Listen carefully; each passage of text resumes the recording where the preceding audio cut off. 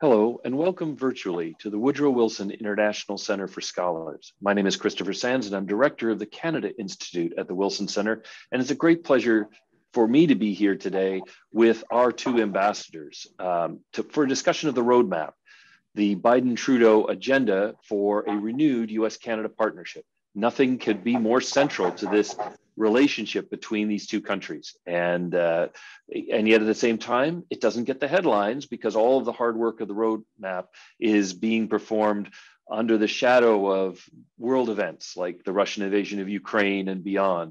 So we want to focus on the long run, how the relationship is going and how the roadmap is evolving.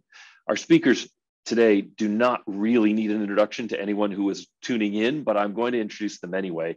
Ambassador Kirsten Hillman is an attorney and a public servant with more than 25 years working with the Government of Canada, primarily in the trade space. She was sent to Washington in 2017 and served from 2017 to 2019 as Canada's deputy ambassador here in Washington, and then in March of 2020, elevated to be Canada's first female ambassador in Washington and has served with great distinction in Washington ever since. It's great to have you here, Ambassador Hillman. Ambassador David Cohen is also an attorney and was a business leader for more than 25 years. On November 2nd, 2021, the Senate confirmed him unanimously to serve as our ambassador in Ottawa. And I have to say, I don't think there have been very many unanimous votes in the Senate lately. So kudos to you, sir, for that. He presented his credentials on December 7th, 2021 to Governor General Mary Simon and immediately inherited the roadmap agenda, which was already underway. So because he's had less time on the file, no disrespect, I'm going to turn to Ambassador Hillman to open us up for a discussion of how we're doing on the roadmap. Over to you, Ambassador Hillman.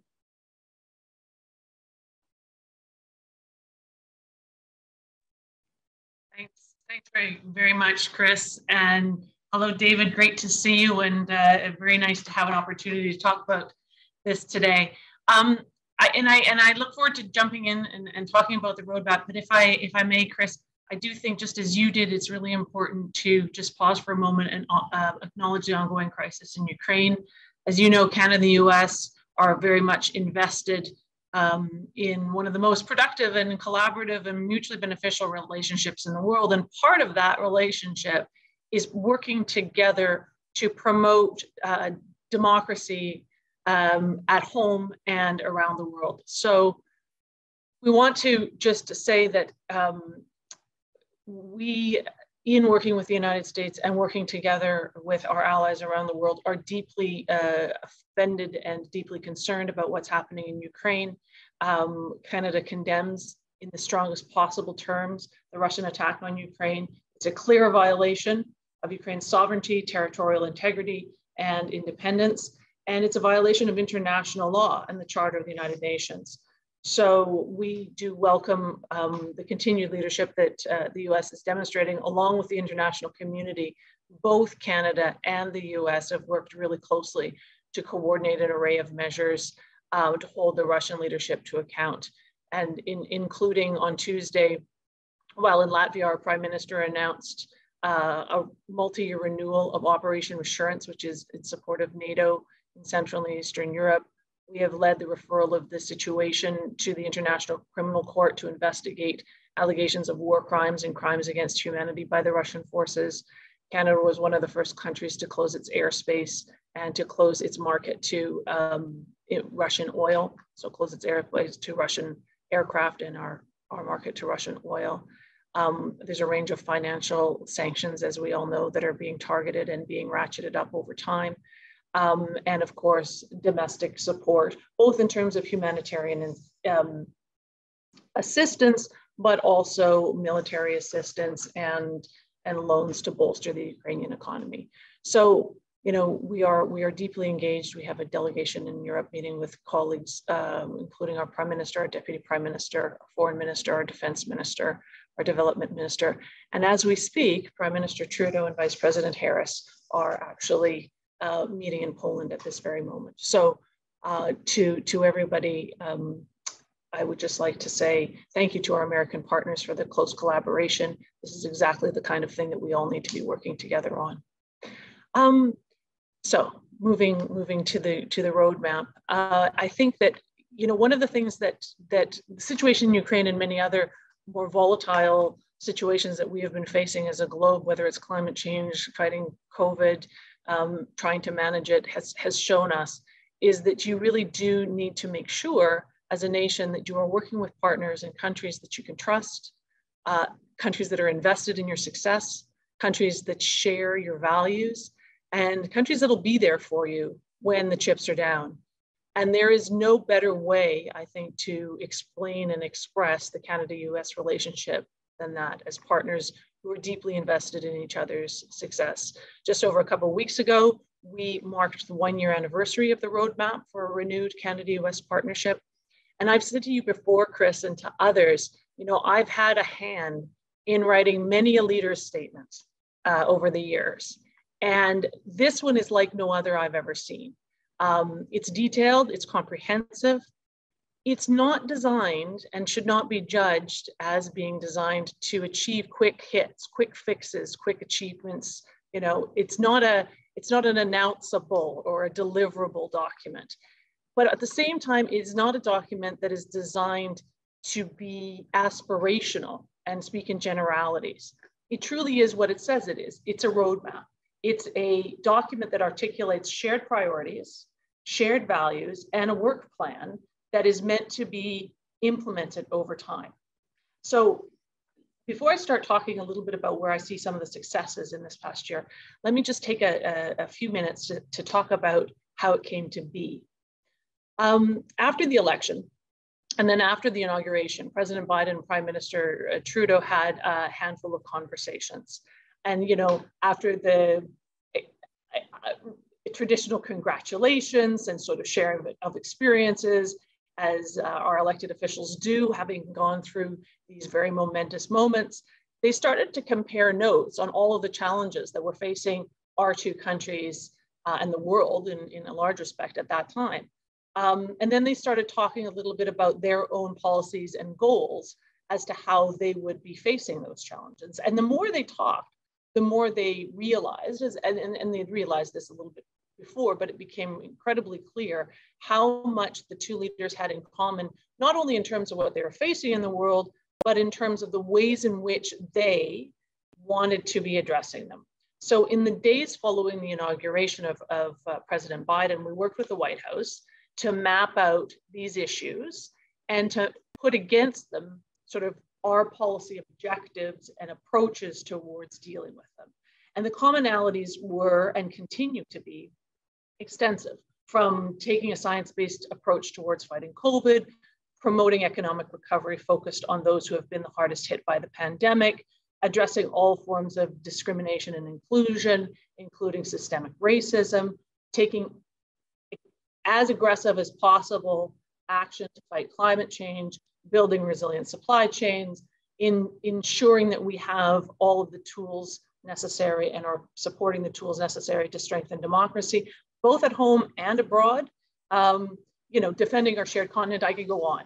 So rather than just working on these issues side by side, the leaders decided to issue this roadmap and to try and guide our work by bringing together not only what it was we were trying to do in terms of substantive outcomes, but the values, right? It's a values document as well that talks about the shared values between these two governments. And therefore, and against this backdrop, the 6 pillars were created of fighting COVID, building back better, accelerating climate action, diversity and inclusion, bolstering security and defense, and building global alliances. And I think we've made a lot of progress over this last year. We're going to continue to deepen that cooperation, and I'll talk about some of the areas where I think we've made some important progress.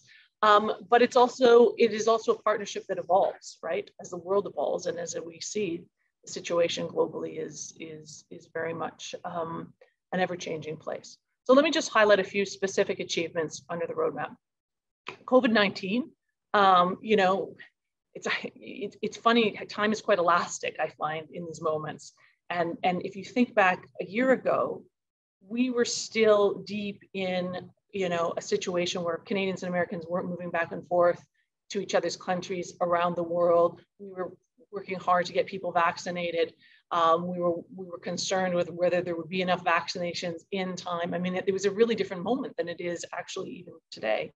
So we did a lot of work on accessing vaccinations, comparing notes on the science, comparing notes on what was happening at our border. It wasn't perfect. There were a lot of people who suffered from us having had to take the measures that we took on the border, but we were constantly assessing whether we had the balance right. On the international stage, we worked together on our common target of vaccinating 70% of the global population by September of this year. We worked, of course, on all the corollary areas of the economy. We advanced some work on our critical minerals action plan, which was then buttressed by the leaders just this past fall in doubling down on supply chains and the critical minerals component of that. The Canadian budget in 2021 allocated close to $50 million towards this critical minerals work that we're doing at home and in partnership with the US. We are looking at a renewed vision for managing our border, taking a lot of lessons that we've learned through the disruptions of the past couple of years. We started negotiations towards a science, technology, and innovation agreement. On climate change, Canada was very pleased with the global leadership and inspired by the global leadership shown by the president. And we announced an enhanced target of 40 to 45% reductions below 2005 levels, which was building on a commitment we had just met. So this concept of not only moving towards fighting climate change, but accelerating that move. I think that the dynamism between our two countries and the shared priority of our two leaders has accelerated that, I can certainly say, for us. We've worked on diversity, equity, and inclusion. Something that I think is kind of interesting is that Canada has been delivering some training sessions to U.S. public servants, including senior officials at the White House, on how we do gender equality assessments within our public service and how we approach those issues in our work. Security and defense, we have been doing an awful lot, and we've been making some important contributions to NORAD modernization and continental defense in our recent budget. I mean, there's a lot, and I fear I may be going on for too long, but on global alliances, let me just say something that's very personal to me because I spent an awful lot of time working on this. I was very moved when the roadmap was announced, when President Biden in his remarks called out Michael Spavor and Michael Kovrig by name and called their names out and called for their release in a way that I don't think had ever been done by another leader. And it was very impactful. It sent an important message. So we're very grateful for their release this past fall and for the president's clear and unwavering support in that and all of the senior members of his team. We've been working very closely on the Summit of Democracy, which we also think is a terrific initiative, this year of action that the White House is leading, and Canada is making some contributions to some aspects of that agenda, focused in particular on the hemisphere. So there's a lot, and I'm trying to give a flavor of every pillar, but I do realize it sounds a bit listy, and so I will maybe stop there and just say that looking ahead, I think a lot has been done. Unfortunately, in this challenging, multi-challenged world that we're in, there's still a lot to do. I think we're going to continue our fight against COVID, of course, globally, but also have some really important lessons learned from a health perspective, from an economic perspective, from a borders perspective. As we build our economies back in a more resilient way, I think we will be looking at how our partnerships work together. As I say, we have a Canada-U.S. supply chain discussion that is vibrant. But in addition, we want our growth to be green. We want to make sure that we are building our infrastructure projects, as is happening here, in a manner that is forward-facing and innovative. And I think we're doing some interesting work together on that. And we'll continue to work on those in our society who really do continue to struggle in these challenging times. So let me just close by saying this. The way I live the Canada-U.S. relationship, which of course is what I live every day in my functions, is that we are focused on, transactional issues of course, but over and above everything else, we are focused on our shared values, our mutual benefit, that when one is strong, the other is strong, that by building each other up, we make each other stronger. We are focused on our shared values in the world. We have made important progress against specific roadmap commitments. But as we're seeing, as we do this together, what we do together is very much influenced by the events of the world. And the Russia-Ukraine crisis is obviously the most prominent example of that. And what inspires me is that the Canada-U.S. relationship, it doesn't just withstand these changes, these challenges, these upheavals. It actually strengthens and grows in the face of them. It's actually in these moments when we need to come together and deal with very, very difficult issues that we realize the degree to which we are a partnership that is deeply mutually supportive and deeply positive for both of our nations. So I think that it's really important to take stock of what we've done in the roadmap. I think it's really important to see it as a document that expresses concrete goals in terms of things that we want to get done, but also expresses our values. And that those values are transcending moments of important challenge right now, and frankly, are just coming out stronger and stronger in my view. So with that, thank you once again, Chris, and I look forward to our discussion. Thank you very much, Ambassador Hillman. Well said, I think. Let me turn to you now, Ambassador Cohen in Ottawa. So thanks very much, Chris, and thanks to everyone at the Wilson Center's Canada Institute for organizing this event to give both countries a chance to talk about the first anniversary of the roadmap for a renewed U.S. Canada partnership. And of course, special thanks to Ambassador Kirsten Hillman for joining us this afternoon. Although we talk all the time, it's great to see you, albeit virtually. Kirsten's become a great friend since I was confirmed to be the U.S. ambassador to Canada. I tease her that she was my first meeting as ambassador designee, and she's consistently given me terrific advice. Well, maybe with one exception. She assured me the Canadian winters weren't that bad. And you know, I come from Philadelphia. We have cold weather, we have snow, but I've learned there's cold and then there is Ottawa cold, and they are not the same. So while I've been shivering a bit, Kirsten's been enjoying the relatively moderate Washington, D.C. winter. So on a more serious note, we have just celebrated the first anniversary of the very first virtual foreign visit of the Biden administration to Canada, where the president sat down for a series of meetings with Prime Minister Justin Trudeau. Even via video teleconference, the warmth and friendship between our two leaders and our two countries were abundantly clear. More importantly, the virtual visits led to a very concrete result: the roadmap for a renewed U.S. Canada partnership. When people ask me what has been accomplished over the past year in the U.S. Canada relationship, I always start by noting that the roadmap itself really is quite an accomplishment. It is the kind of shared, ambitious, strategic vision that could be put in place only by the closest of friends and allies.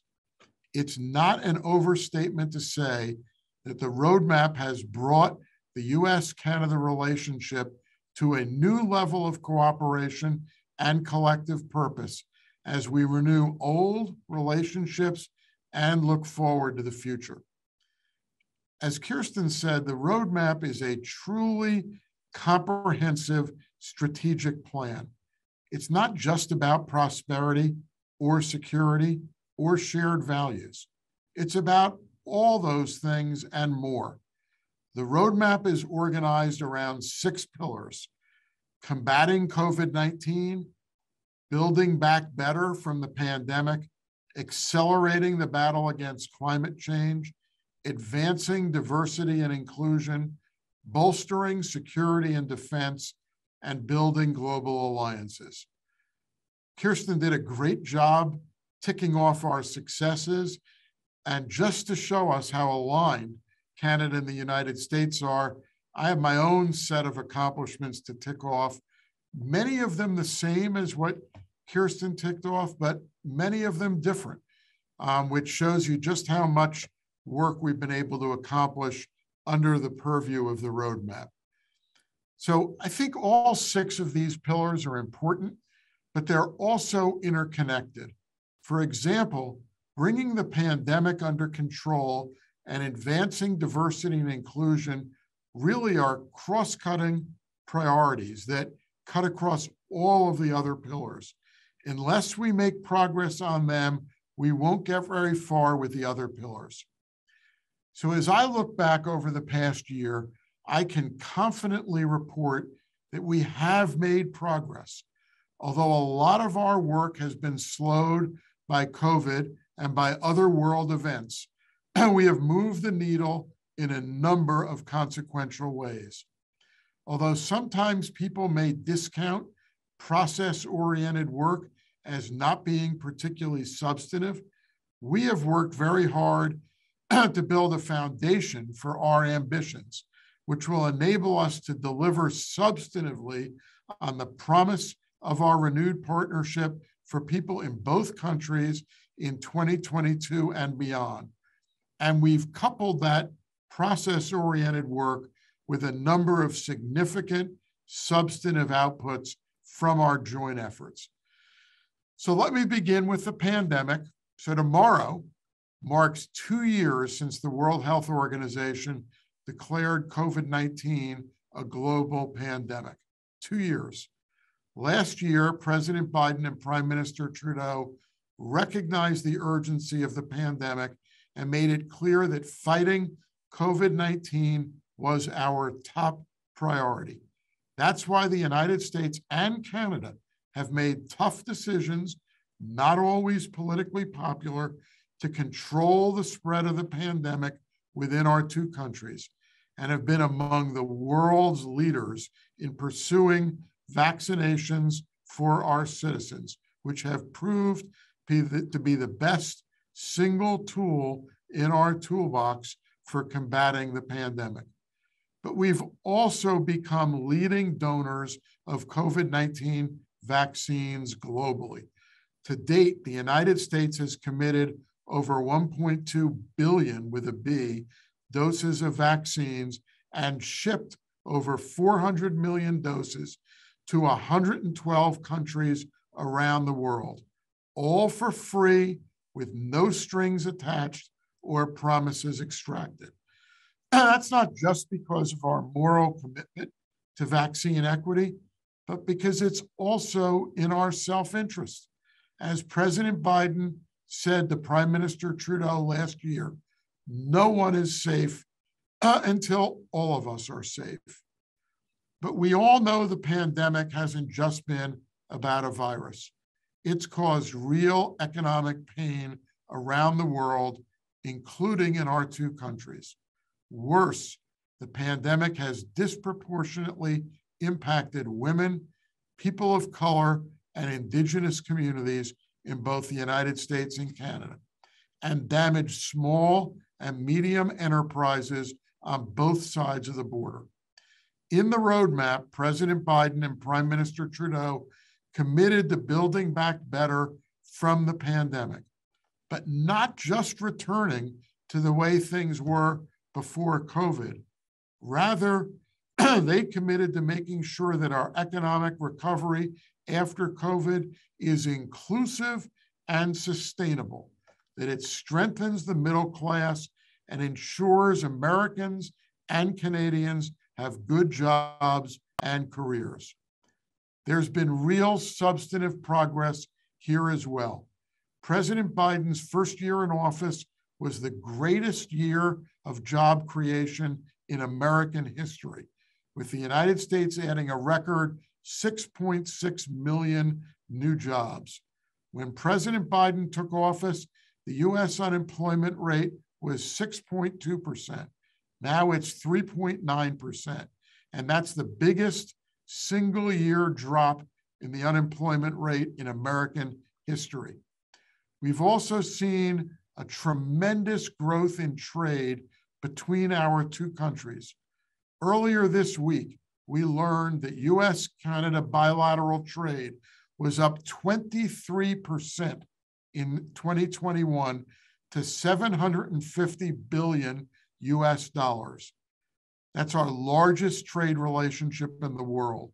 And that's the highest it's been since 2014 and the second highest in 23 years. To put it another way, more than $2 billion US dollars in goods and services cross our border every day, creating and sustaining millions of jobs on both sides of the border. That's an incredible statistic. So yes, we have some disagreements, as any family does, but we can't let our disagreements bury the lead of our incredibly strong overall relationship and the enormous economic benefits to both countries that come from that relationship.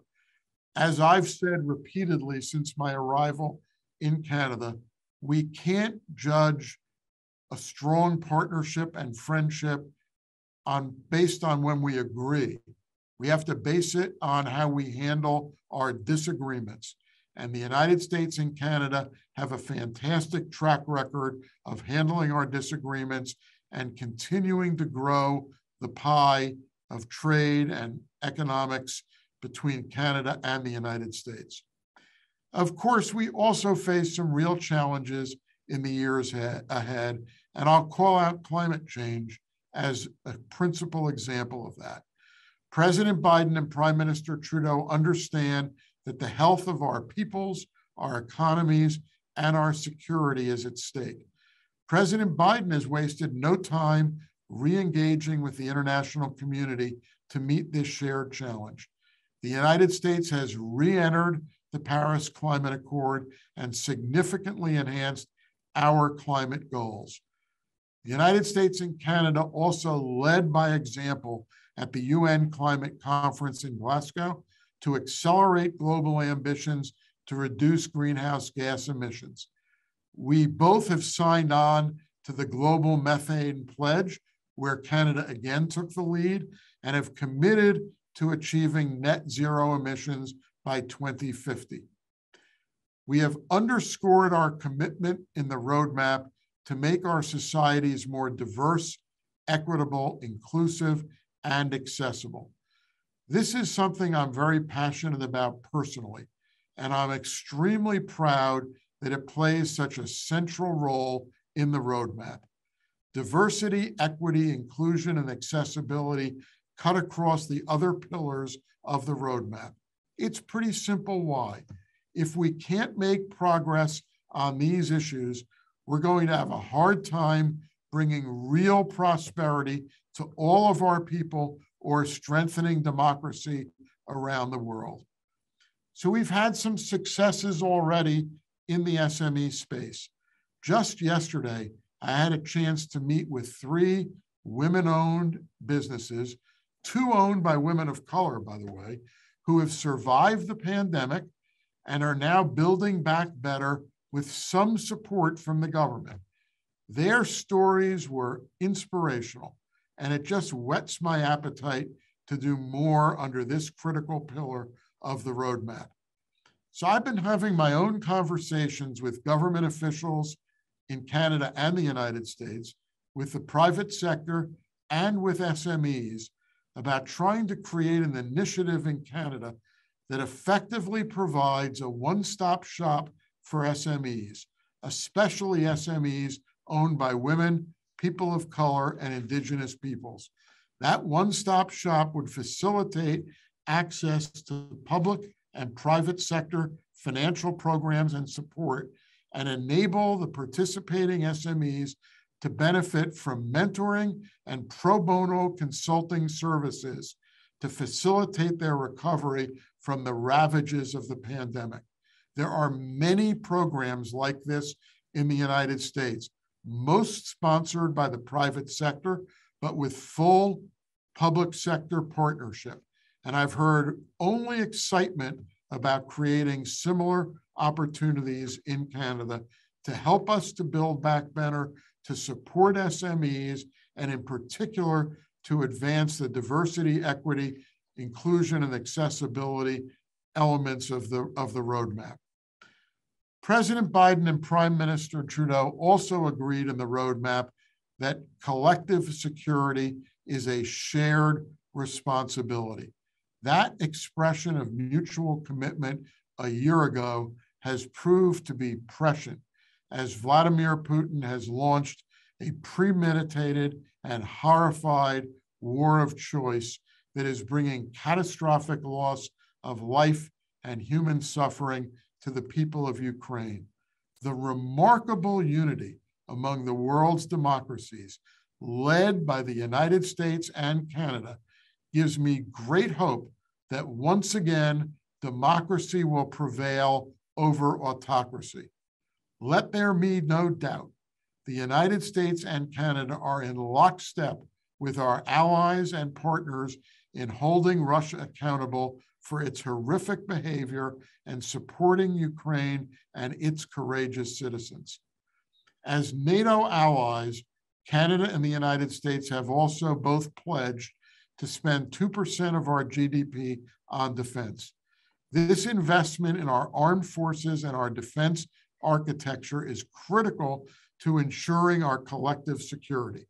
As we now see in Ukraine, the security our countries enjoy is not cost-free.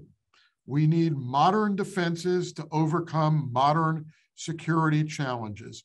This also means making sure our armed forces have the right equipment that is fully interoperable, and that we have it as expeditiously as possible. This is a NATO issue, but it is also a NORAD issue, and it is a shared priority of the United States and Canada. Finally, President Biden and Prime Minister Trudeau understand that our relationship is not limited only to bilateral issues. We work together on a host of priorities that are important for the people of our hemisphere and people around the world. The Summit for Democracy, the North American Leaders Summit, our mutual commitment to working together to support a more stable, democratic, and prosperous future for the people of Haiti, and our stand to end the use of arbitrary detention in state-to-state relations, where Canada has led the world, are just some of the examples of our joint work to build global alliances. And of course, as I mentioned, we work together at NATO and are coordinating closely with other allies and partners to support Ukraine and impose economic costs on Russia and Belarus. The United States and Canada are founding members of NATO, and even as we are talking here, Vice President Harris and Prime Minister Trudeau are meeting in Poland to discuss and reaffirm our shared commitment to collective defense and transatlantic security. Together, we are taking actions to help Ukraine defend its sovereignty and to address the unfolding humanitarian catastrophe. So it's been quite a year. It's been quite a few months since I've been in Canada, but it's been quite a year. We've done a lot, but there's even more to do. One of my favorite Joe Biden quotes about the United States-Canada relationship is as follows: "There's nothing we cannot achieve when we commit ourselves to it. And when we work together, Canada and the United States, as the closest of friends should, we only make each other stronger. That's what the roadmap is about.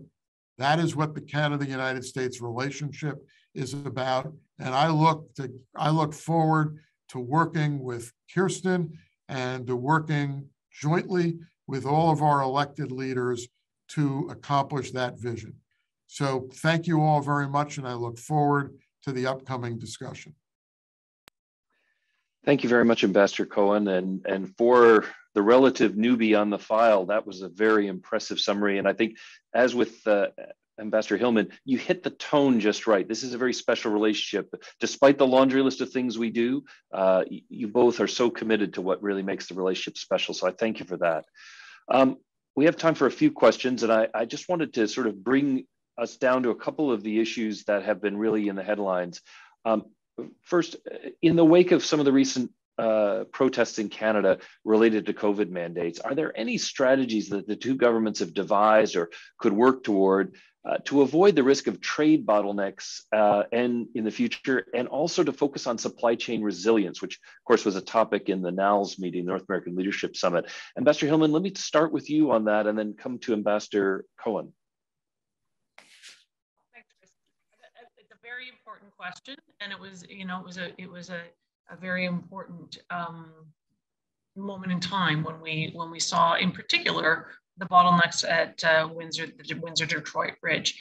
And I think I'd like to answer your question in a couple of ways. The first thing I'd like to say is that I do think that we have to recognize that disruptions at our border happen from time to time, right? They happened because of the protesters a handful of weeks ago. They happened because of natural events. They happened between BC and Washington State when there was flooding just this last fall.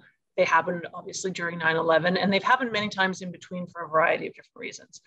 And whenever they happen, they underscore, for those of us who spend our time thinking about this, not the fragility of this border situation, but on the contrary, the incredible importance of our ability to keep people and products moving between our two countries and the degree to which we are deeply integrated.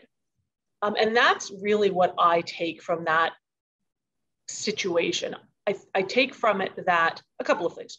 One, it was a handful of, I think we have 119 border crossings. So it was a handful of border crossings that were disrupted for various lengths of time, some longer than others, some more impactful than others. But ultimately, they were all resolved in a manner that avoided conflict, escalation, and harm, which I think is really, really important to underline, especially as feelings get heated around issues in this case, which were, COVID-related issues, and ensuring that we manage these situations from a public safety perspective in a manner that keeps people safe and avoids escalation is always going to be a priority for Canada. At the same time, we want to look at what happened there and see how we can make sure that we have systems in place to react maybe more quickly, and in a more coordinated way with our American friends and amongst different levels of government in the U.S. and in Canada. And so we're looking at that, just like we looked at, for example, border resilience on the West Coast after the floodings, thinking, are there things that we need to be doing from an infrastructure perspective to make sure that we don't have some of these challenges should the situation arise again? So I'm not trying to diminish the impact in particular of the Windsor-Detroit crossing. I think that was very, as everyone saw, very impactful, and it was impactful for citizens on both sides of the border and businesses on both sides of the border. These things happen when there's a relationship that's this deep and this interconnected. It will happen. I think it's a testament to how deep and interconnected and mutually supportive the relationship is, and how we have to, at all times, be learning from all of our experiences as to how to manage things better should events occur that cause some disruptions. Thanks. Ambassador Cohen, over to you. And as a Detroiter, I know this was really important to family out there, so I'm biased, but what are your thoughts on that? So first of all, I think Kirsten sort of nailed this answer, and I won't repeat what she said, but I'll make 3 quick points, which is number one, I take the same overriding lesson here, which is for me, and as you say, I'm the newbie, but for me, I take out of the blockages and the impact of the blockages just how important and essential the integrated supply chain between Canada and the United States is, and the value of that supply chain. So when you start with that, you then move to my second point, which is how do you work to avoid interruptions of that supply chain, whether it's from natural events or from human events. And the Washington the flooding was a natural event, which, by the way, I think demonstrated an enormous level of cooperation between the United States and BC and Canada to ameliorate and minimize the impacts of that flooding with almost instantaneous waiver of regulations and barriers to enable the flow of goods in untraditional ways. And the answer, Kirsten highlighted what a couple of answers are, but we have a couple of working groups engaged on studying our supply chain, and in particular focusing on how to make it more resilient. And in the wake of the trucker demonstrations, we've added a work stream to those working groups, which is a security work stream about how we make sure we secure the access across the border. And the third thing, which is not really responsive to your question, but I can't control myself, and I'm not talking to a member of the media, so it's slightly more permissible for me to say this, which is I get my back up a little bit when somebody says that the cause of these stoppages and of the blockades were COVID-related restrictions. That may have been the spark that lit the fire, at most charitably, but I firmly believe that the causes of what became a movement in Canada and what has been a movement in countries all around the world was much broader and more complicated than COVID mandates. This is a concern around the world of people who don't like government. They don't like big companies. They don't like being told to do anything. There's a resentment. There's a fear. There's a dissatisfaction with life. There's a concern about jobs and employment, and that's what generates this unrest. And I attended a security defense conference this morning in Ottawa, where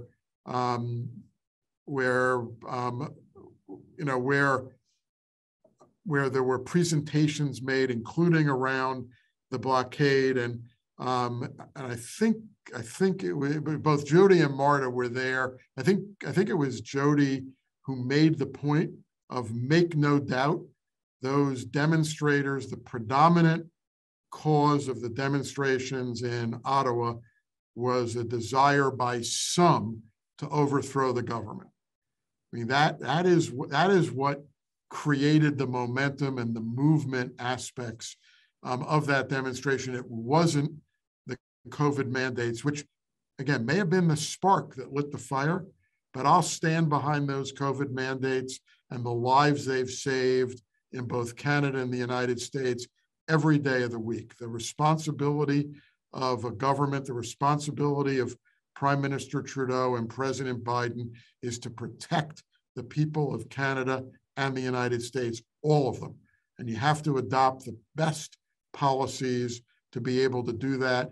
And I think the COVID mandates adopted by both of those countries were spot on and saved millions of lives and have helped to bring us to the point today where both countries are opening up and opening up very substantially.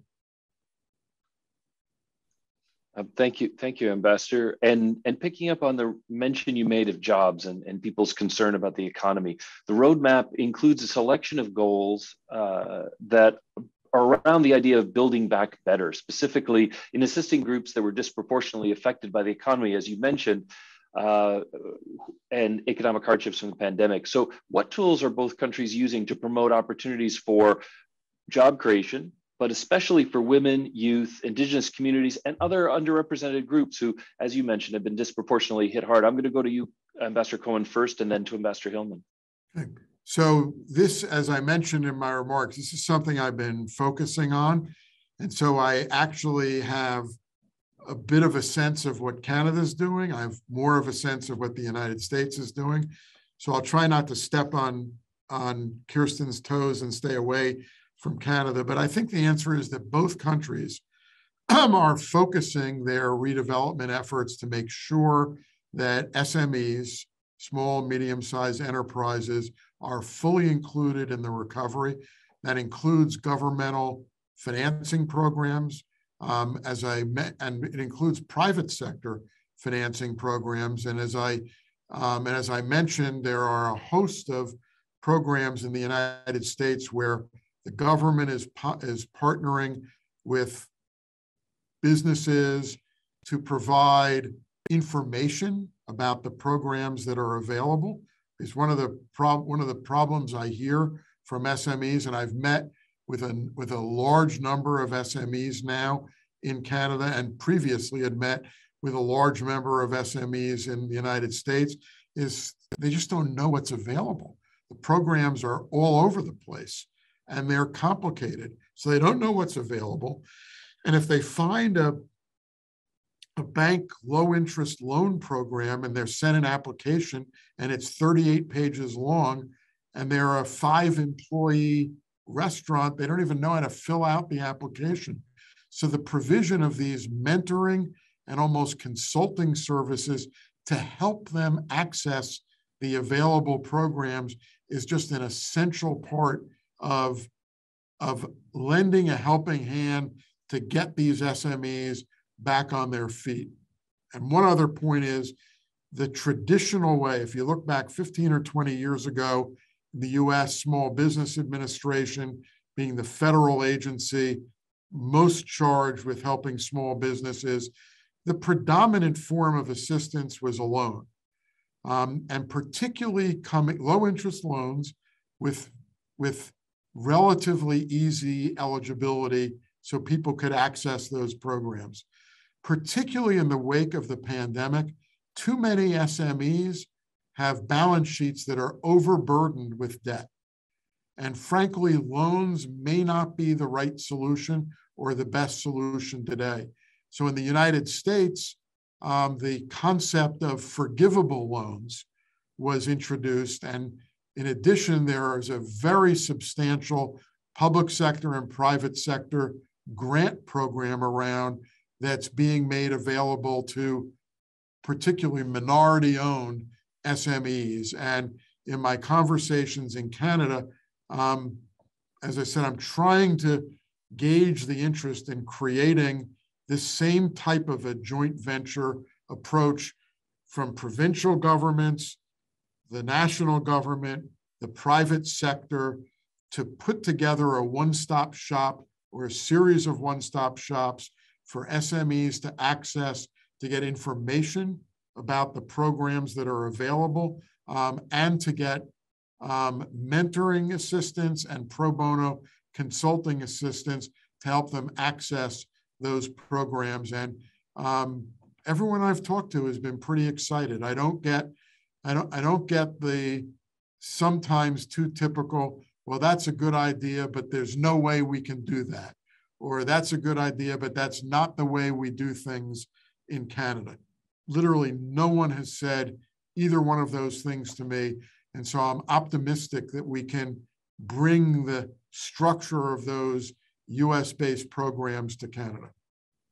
Well, this is another way in which I'm jealous of you, Ambassador. People all the time say in response to my great think tank ideas, great idea, but it's impossible or implausible. So you're at least on the reality-based community side, which I appreciate. Ambassador Hillman, how is Canada working in this same space? You know, one of the things that I love about the Canada-U.S. partnership, that I don't know if people think about this all the time, is that I would say the vast majority of ways in which we interact as two countries are not on issues that folks would consider international issues, right? So of course we work together in the UN, of course we work together at NATO, of course we work together in partnership dealing with global issues. Of course we deal in sort of our binational and bilateral trade and regional trade and all this stuff. But we spend an awful lot of time talking about our domestic policy implementation in areas where we are trying to achieve the same kinds of goals. We live in the same neighborhood. We have very similar, different, but similar pressures. We are deeply integrated, and therefore, when one country makes a policy decision, it inevitably has an impact on the other for good or ill. And so we do spend a lot of time talking about what most friends would consider very much domestic issues, because what we do domestically not only impacts each other, but we also really have a very vibrant effort to cooperate and learn and build together.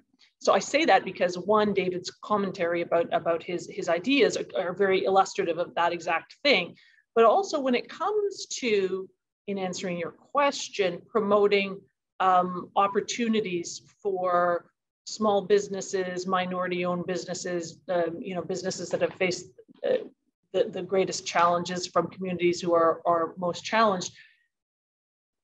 There is a lot of domestic policy that's going to be involved in addressing those situations. So it is going to be tax policy, right? It's going to be childcare and early childhood education policy so that people can afford to get out into the workplace, so that women in particular, but other single parents and those who have child rearing responsibilities can have a level playing field. So Canada has implemented a $10 a day daycare policy, for example, last year, that is being implemented across the country. And of course, that is a policy that's designed to help women in the workplace, but it's an economic policy, make no mistake, right? It's an economic policy.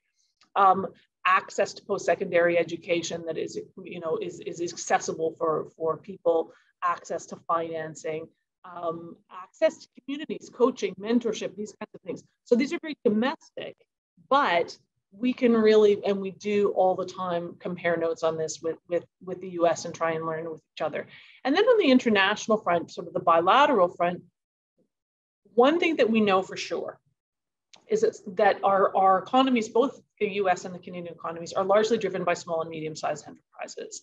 Small and medium-sized enterprises, while they are the drivers of our economy, are hugely underrepresented in trade.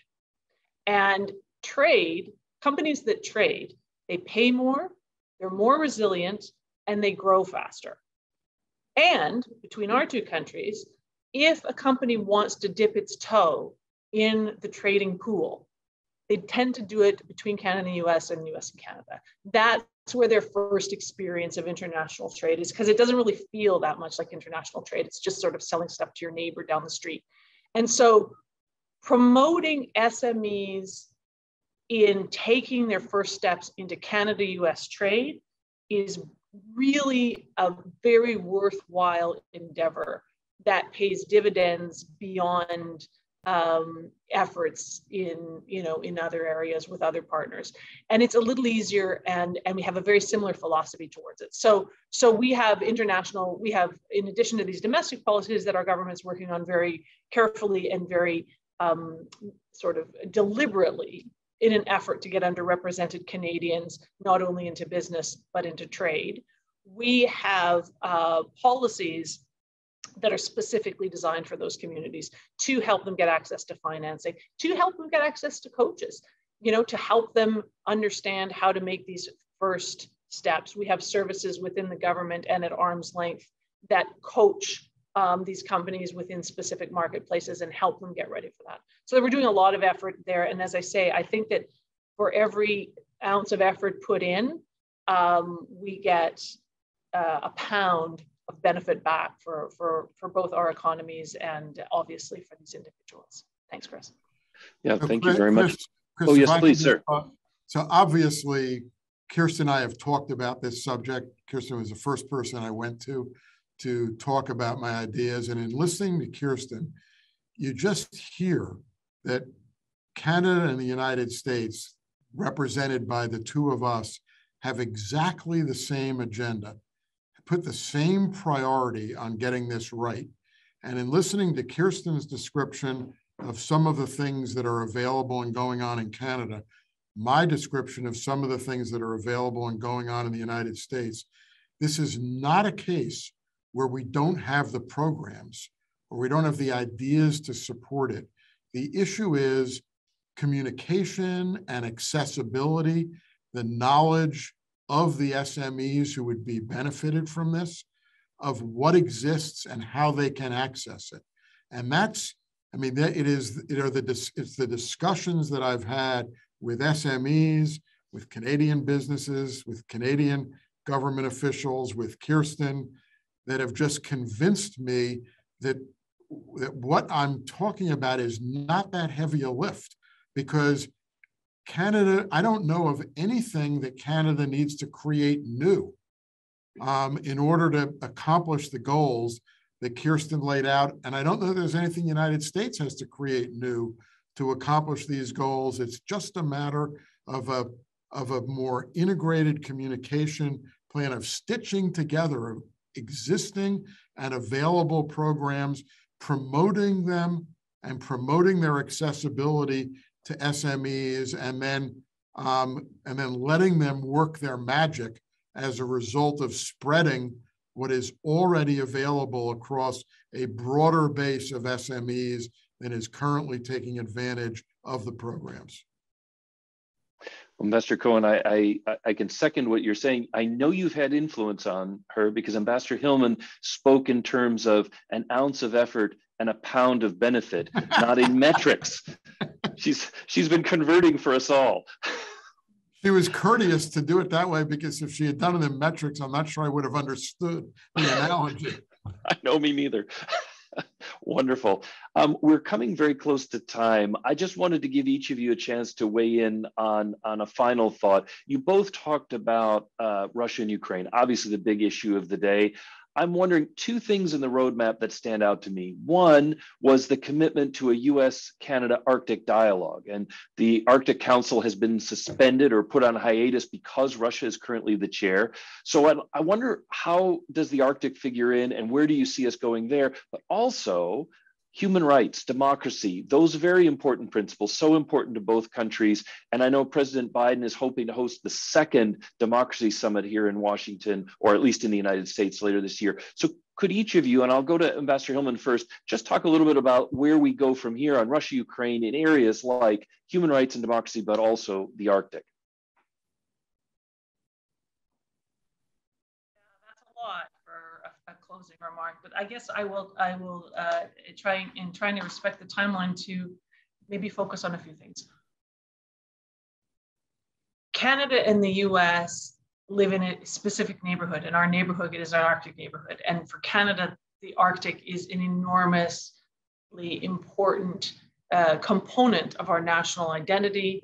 It is an important place where people live and have their heritages and their current lives. And we need to be making sure that we are doing everything that we can to support those communities, to ensure their resilience, to protect them as best we can from the challenges that are felt from climate change most acutely up there.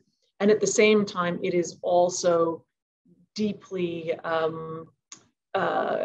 relevant at this moment to think about the security aspects of our shared Arctic neighborhood.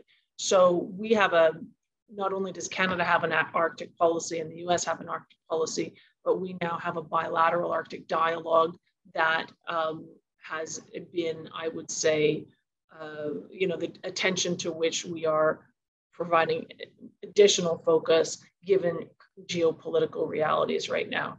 And there is no question that security and sovereignty are essential in that conversation. And looking at the kinds of activities, investments, priorities that we need to be focusing on is going to be a very, very, very important part of that conversation.